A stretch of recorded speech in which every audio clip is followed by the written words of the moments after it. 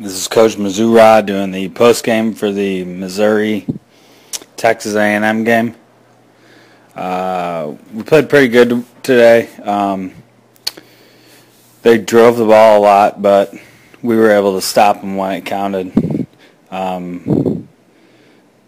They drove the ball down the field early in the second half, and Monroe was able to pick it off in the end zone and return it about 105 yards for a touchdown.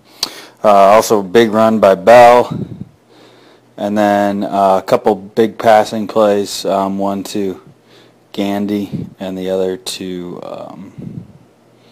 White, were pretty much the big plays of the game.